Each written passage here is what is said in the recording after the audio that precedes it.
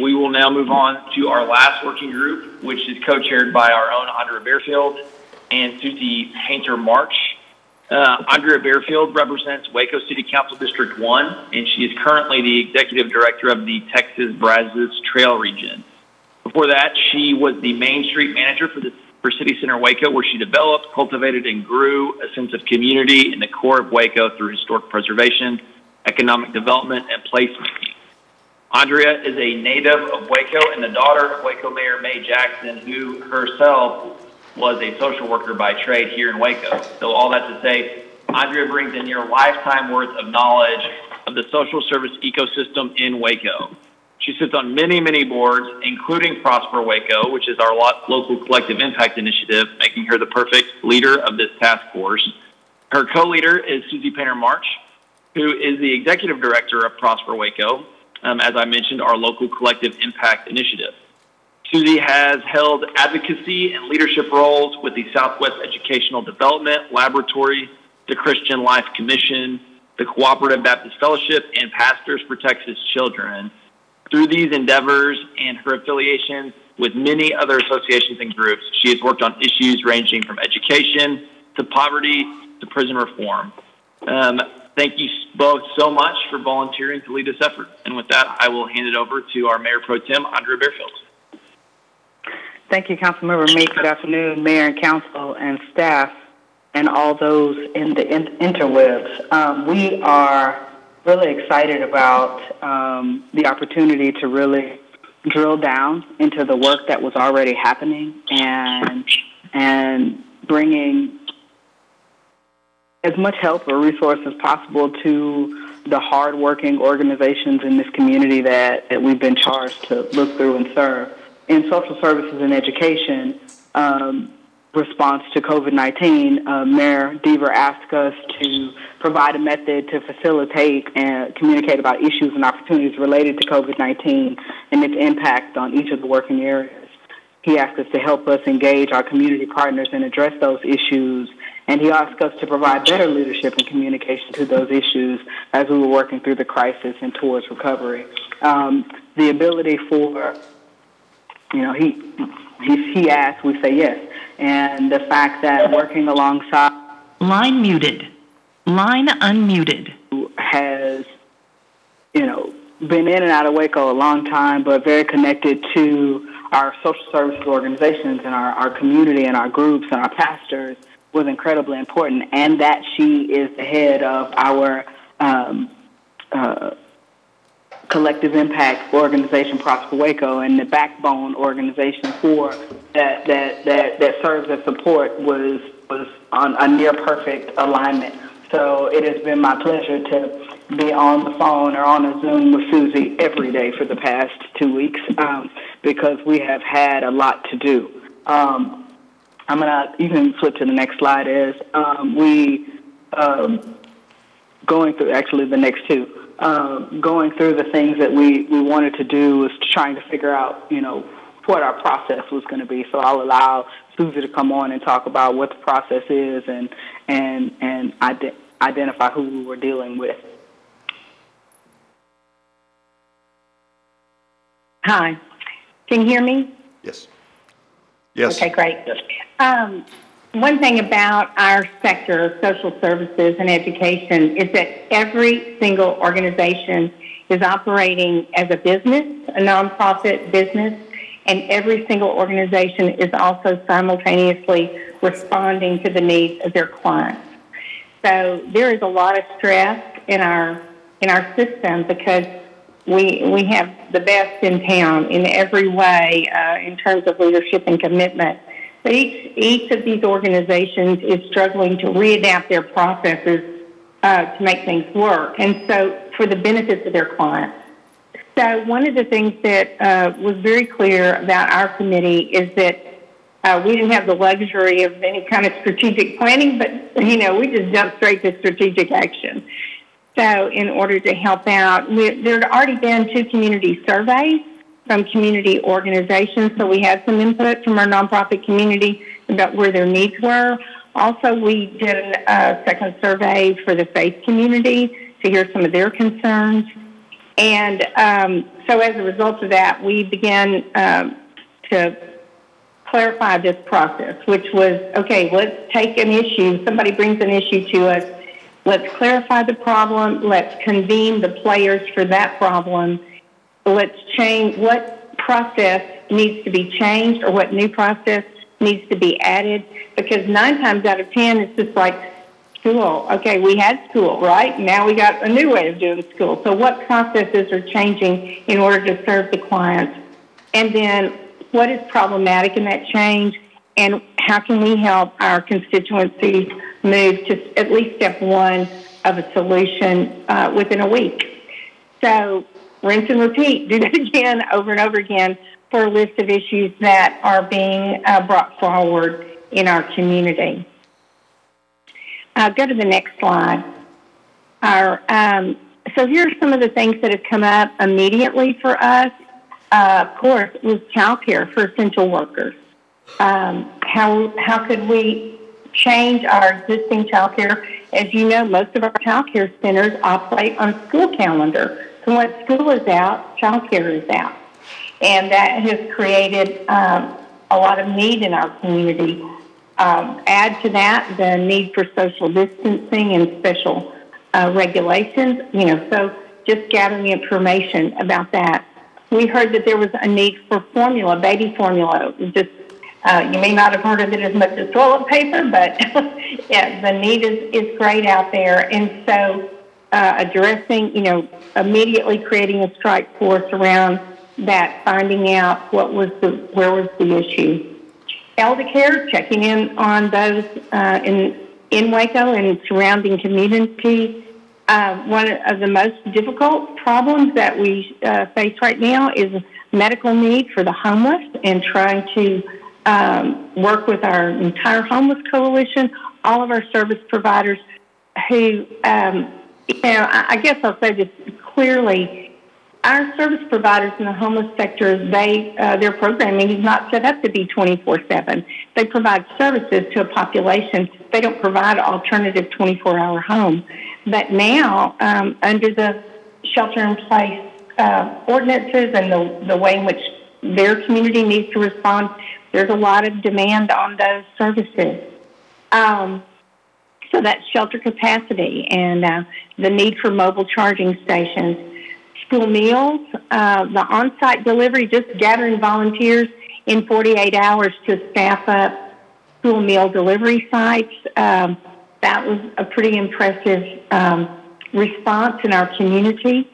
And the increasing family meal insecurity that we're seeing now, especially on weekends and as there's more fragile condition in businesses. The alternative education processes that are going on in different districts, just being aware of those. Our faith community, their functional challenges that have to do with how do you do a wedding, how do you do a funeral, all those sorts of logistical things, right down to the spiritual and emotional needs of congregants and the response of mourning families in the face of death, which of course we've experienced not just in a theoretical way, but we've all felt it in our community with the loss of Principal Perry. Volunteer coordination, how do you volunteer when you can't go out, right? And so that's another changing landscape. How do we adapt to that?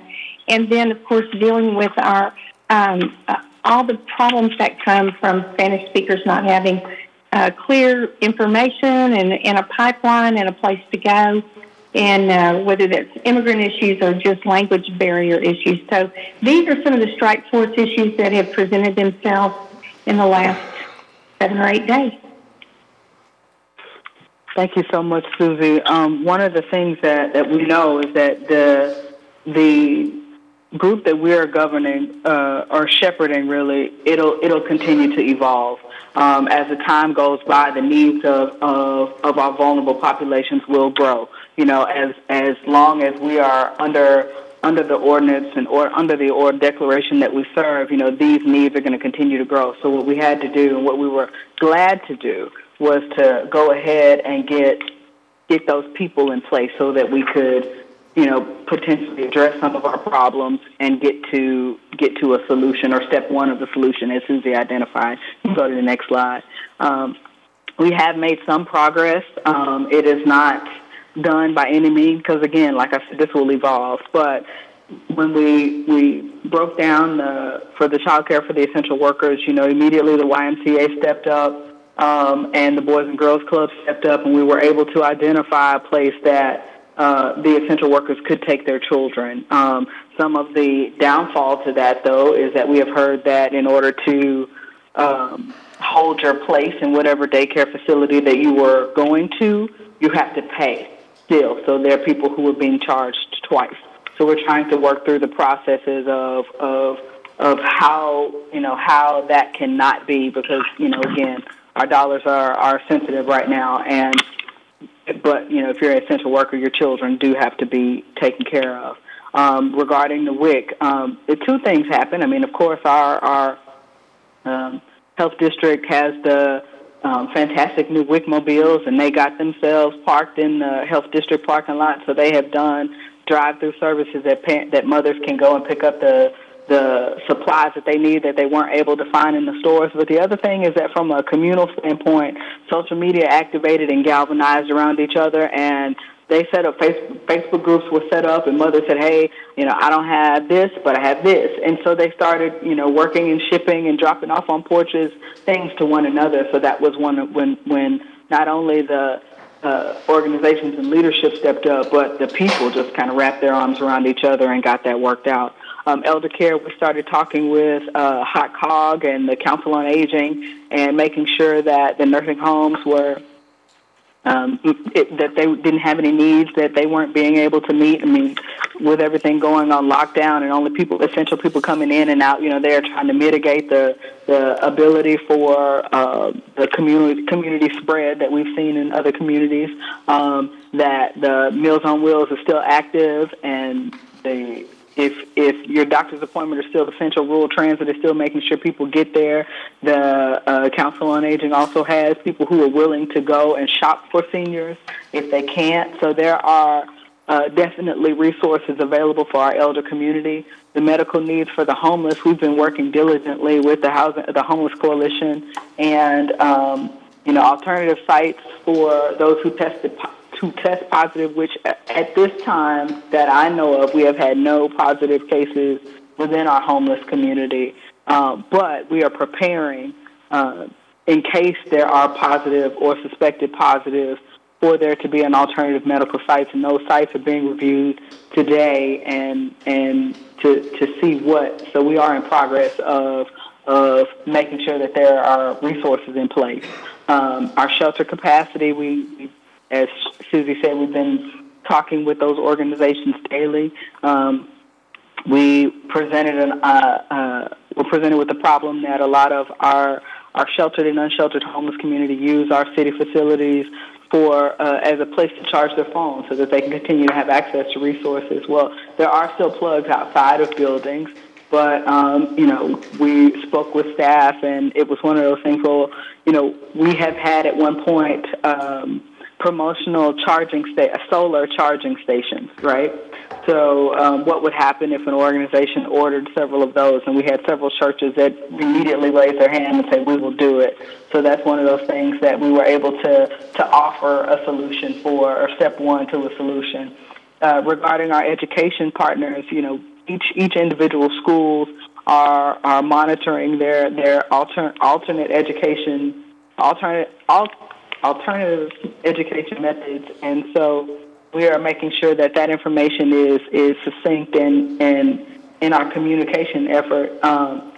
Regarding the meals on site and delivery, there are no more weekend meals with Waco ISD, but there has been a great community and church response where a lot of organizations are working with the referred families of Waco ISD. So between their school nurses or their student coordinators, they are getting a list together of those families who may be in need and providing meals for them on the weekends. So we've gotten a good connectivity of how those families won't have to go without. And that's dealing with the family meal insecurity. for our faith leaders and our faith community function, we have had a great deal of partnership and work with Central Texas Interfaith Alliance with Liz Legawa, coordinating. At one point, there was a call with more than 150 clergy on the call with the Mayor Deaver, and with County Judge Scott Felton to talk about some of the things and difficulties that were happening within the faith community, with Easter being this weekend, Palm Sunday and First Sunday being last weekend. What were the things that they could do?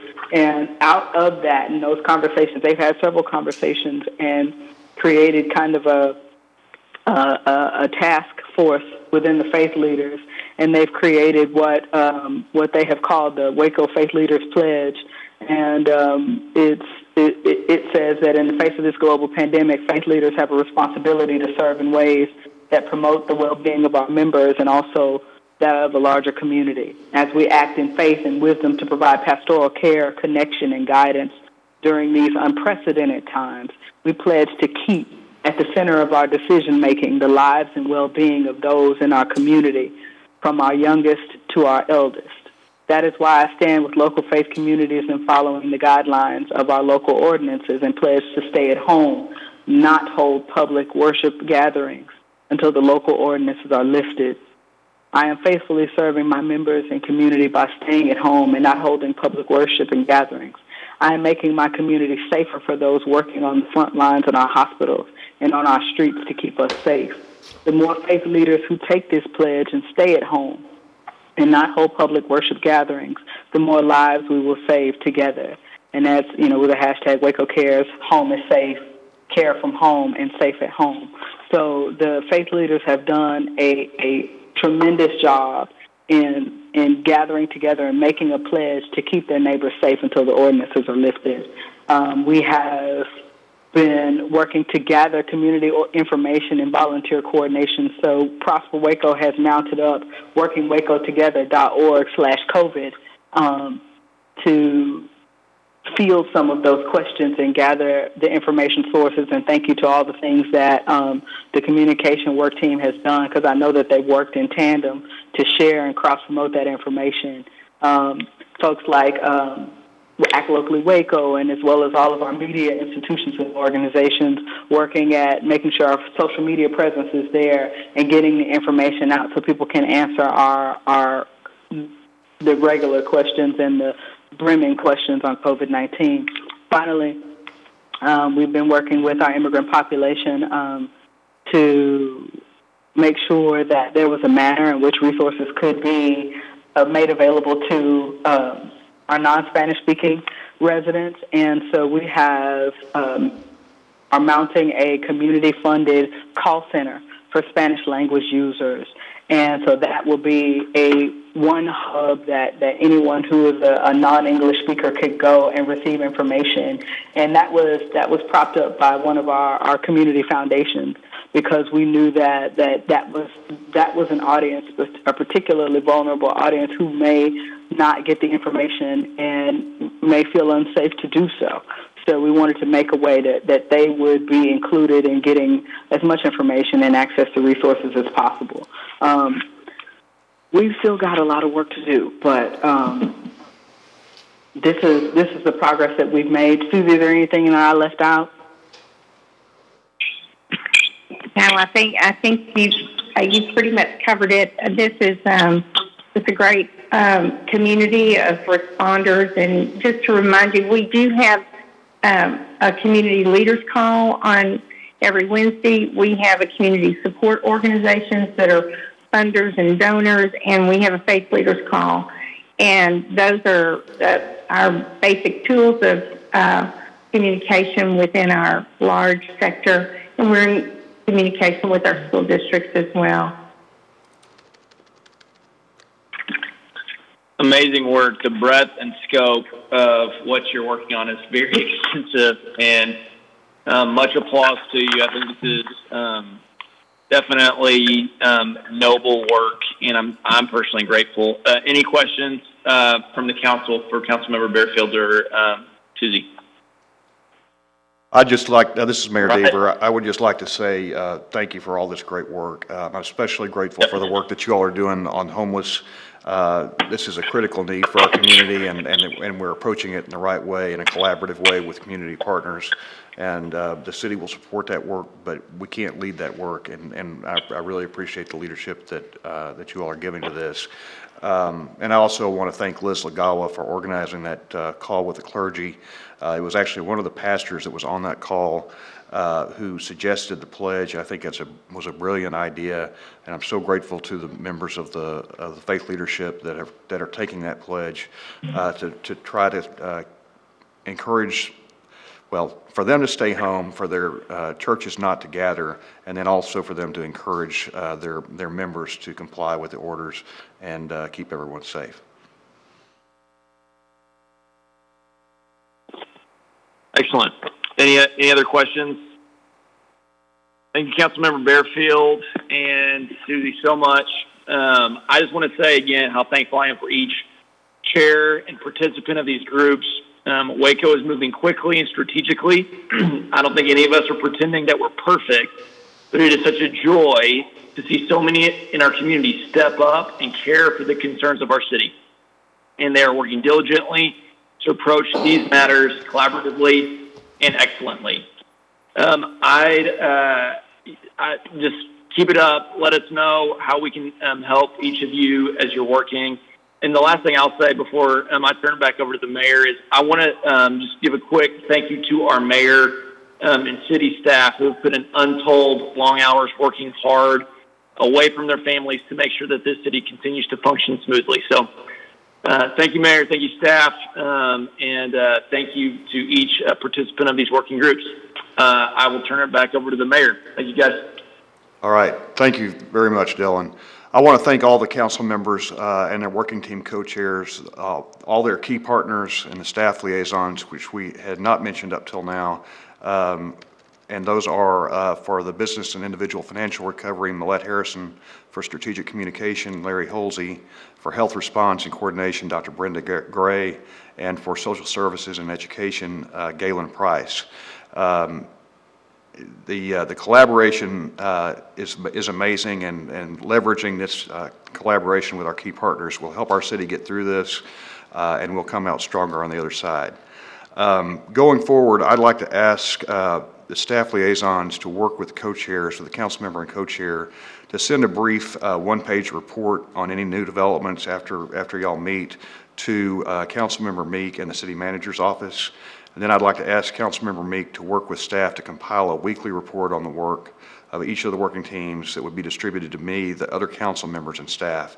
I just want to be sure I've been getting emails from some of you, and I really appreciate those. I think we need to consolidate that and be sure all the council members and city management and staff are seeing this, because there are things that there have been instances of things that staff has been working on that they didn't realize working teams were working on, and we just need to smooth out the communication a little bit. I think Dylan can really help with that, and Dylan, I appreciate you facilitating this work as well.